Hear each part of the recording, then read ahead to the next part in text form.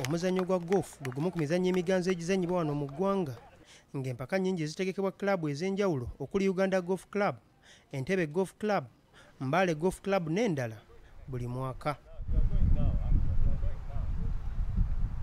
Ezimu ku mpaka ezitegekebwa kwe kuli eza Cross Country Golf Tournament, zino nga zitegekebwa ttiimu ya Uganda Golf Club era ez'omwaka guno zitongozeddwa olunaku olwaleero.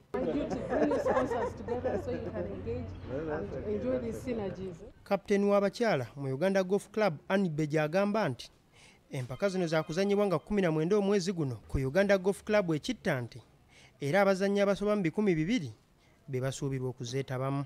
I say this tournament is challenging because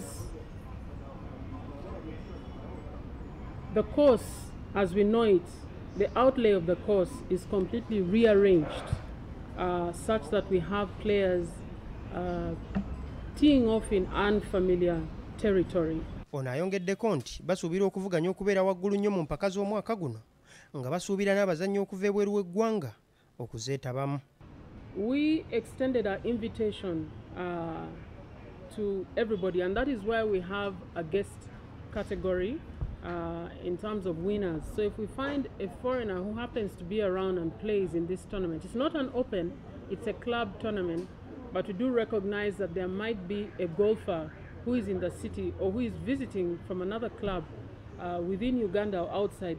They're welcome to come and play. We shall have a prize category for them. Guno gwe gugenda okubeera omulundi ogwokusatu ng'empaka zino zizannyibwa, wabula ng'ez'omwaka guno zirimu ebirabo bingi okulina okutwala omuwanguzi ebweru w'eggwanga.